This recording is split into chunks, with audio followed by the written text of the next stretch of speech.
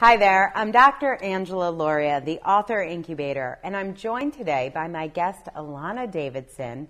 Elana, thank you for being here. Yeah, it's great to be here. Thank you, Angela.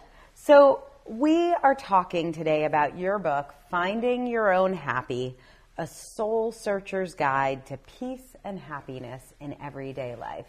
So I want to know everything about this book, but I have to say my favorite part is the idea of soul searchers, this tribe of people finding themselves out there. Tell us about Finding Your Own Happy and tell us about the soul searchers that you work with. Sure. So I would consider myself a soul searcher. Me too. And for some people, that's like a really joyful, pleasant journey. And for other people, we are drawn to this soul searching because there's something missing, something we can't figure out. And for me and a lot of the people that I work with, we've done all this soul searching, all this personal development, spiritual work. We've done the yoga, the meditation, the spiritual practices. And we wonder why, after all this personal development, why are we still not happy? What is missing? And some of the things that seem to work for other people, it's like they do this one thing and they're off and running. Have you ever tried meditation? Right. It's just like, or you just need to work on your thoughts, your mindset. If you just work on your mindset, then you can be happy. I grew up in this culture of personal development, and after probably about 20 years of looking at my stuff and being one of the most self-reflective people I know, I was like, okay, what gives? I still have this heaviness around me. I still don't feel happy. There must be something else because I struggled with depression, sometimes at the point of feeling like I didn't want to live anymore. And yet, if I'm doing all this work on myself, like what am I missing that I'm not getting it? So why write a book about that? That sounds like a really rough journey. Where did it turn around for you? Right after all of this soul searching, right, and coming up sort of short over and over again, I discovered a few things that really made a difference for me. And I can say I haven't been suicidally depressed in many years.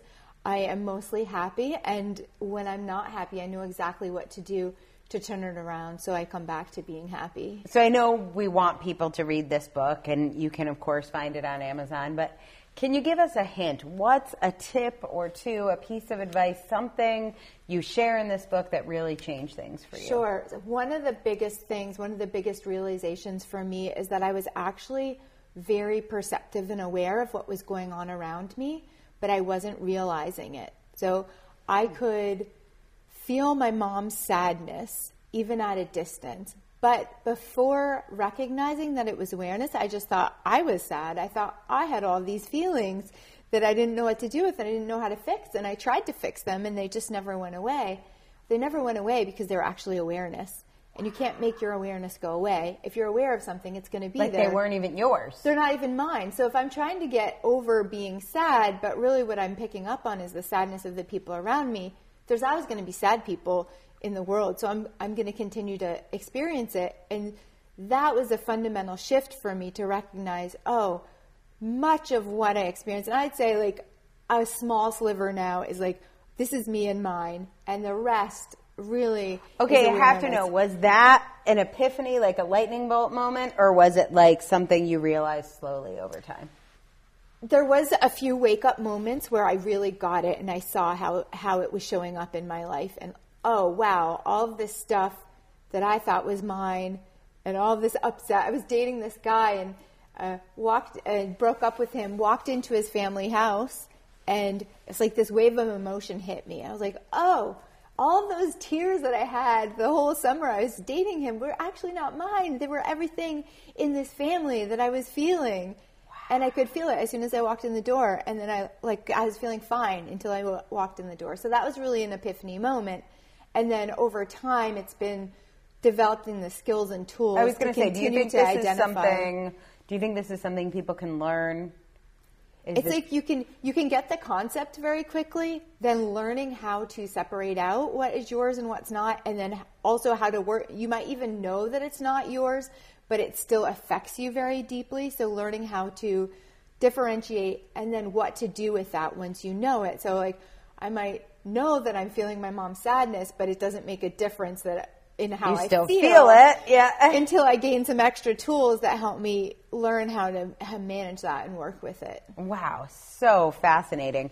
Well, if you are connecting with this, if you're wondering, how do I learn more, Elana, how can people find you? Well, I would love to share my book with you. In it, I give many more examples and then some of the tools that will help you learn to go from just perceiving that you're sensitive to actually learning how to work with it, so it becomes actually a skill and a gift that you can have, rather than something that feels like people feel like, oh, I hate it, I'm too sensitive, it's so overwhelming. But if you get a copy of my book, which I'd be happy to give to anybody who's watching this, you can gain some of those tools to really turn your experience around.